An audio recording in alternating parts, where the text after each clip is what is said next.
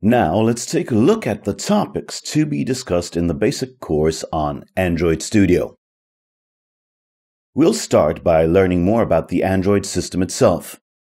We'll analyze how applications work, how the platform is built, and learn about the tools used to create applications.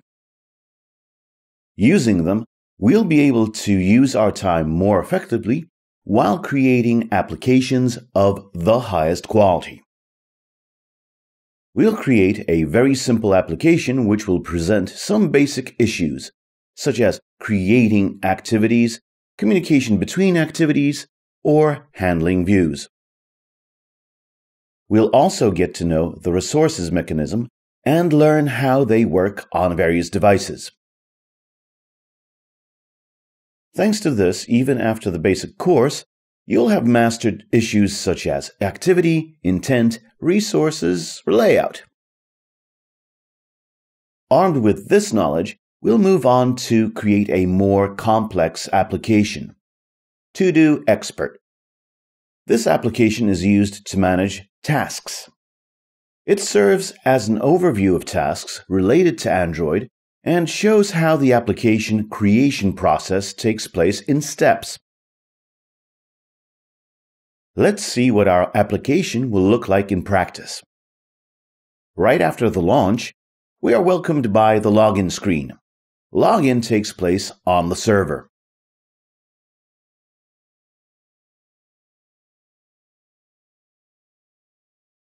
After entering sample login information, there appears the main part of the application, the task list.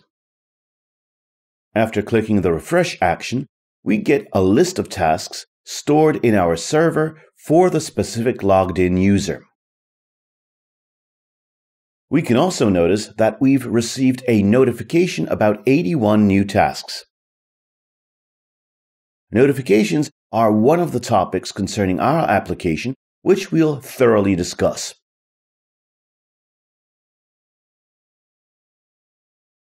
We'll also have the possibility to create entirely new tasks by adding the task text and the finished flag.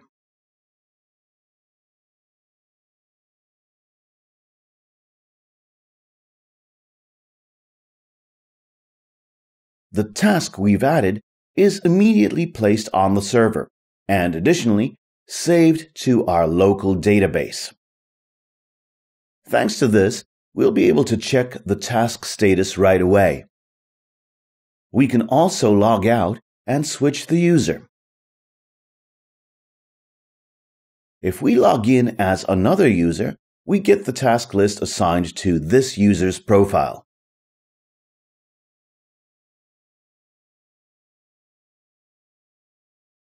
This seemingly simple application allows us to deal with many important topics. These include, for instance, the more advanced layouts, transitions between activities, returning data from one activity to another.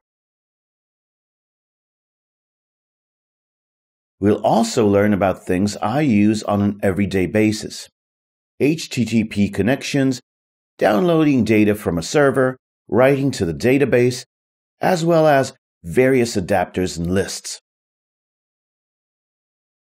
The downloaded data will be saved to shared preferences and the database.